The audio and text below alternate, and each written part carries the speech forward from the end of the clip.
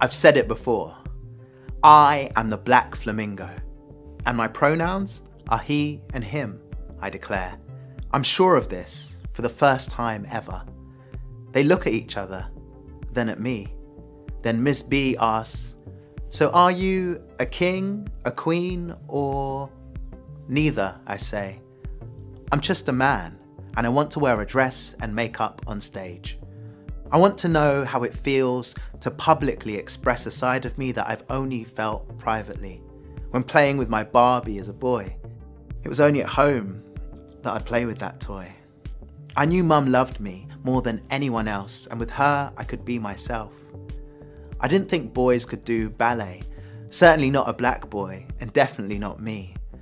I was already suspicious that people were nice to me despite being different. I never wanted to take my difference too far." I continue.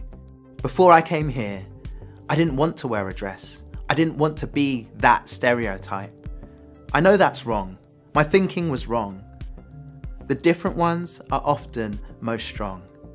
I know trans and gender non-conforming people started our movements, won our freedoms.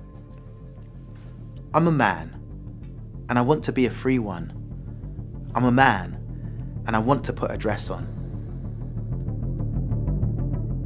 For me, that section is Michael realizing how he's held himself back or been held back by not wanting to upset or offend people, by making himself smaller and like holding down or suppressing his desires to express himself and to be flamboyant and to dress up and to have fun with the kind of gender presentation. But he didn't want to do that because he thought a boy and a man can only be one way. And then he realizes there's many ways to be a man.